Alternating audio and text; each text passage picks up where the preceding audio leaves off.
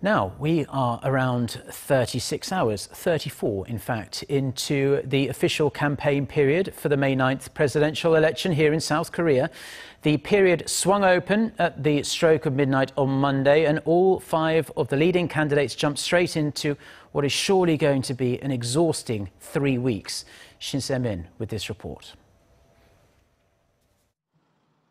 5 campaign strategies. As the clock struck midnight on the first official day of campaigning, only a few candidates decided to hit the trail, but those who did hit the ground running. People's Party candidate Ahn Cheol-soo paid a visit to the vessel traffic system at Incheon port, as one of his core election pledges is to ensure the safety and security of the Korean people.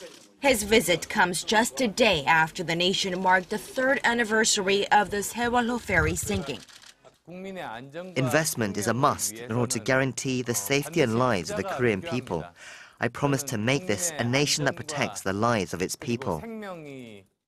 The Conservative Party's Yuseung-min also got an early start on Monday with a campaign event at the Seoul Emergency Operations Center, where he offered his encouragement to a group of first responders and promised to ensure a safer country for all.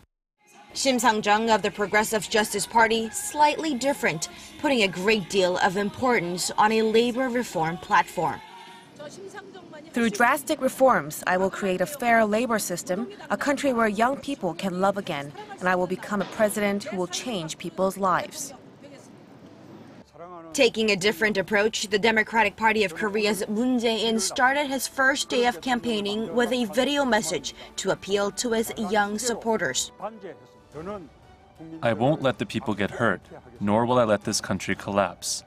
I will not let my dear country nor its people suffer, and I will give all I have to ensuring that never happens. Hong Jun-pyo of the Liberty Korea Party started the day at a local traditional market in Seoul, meeting local merchants and promoting his slogan of being a leader for ordinary citizens. Each and every vote counts. With the presidential election now just 3 weeks away, the hopefuls are not wasting a second. They're determined to meet one more voter to win the heart of one more citizen, especially in a race that's shaping up to become an extremely close one. Shin Se-min, Arirang News.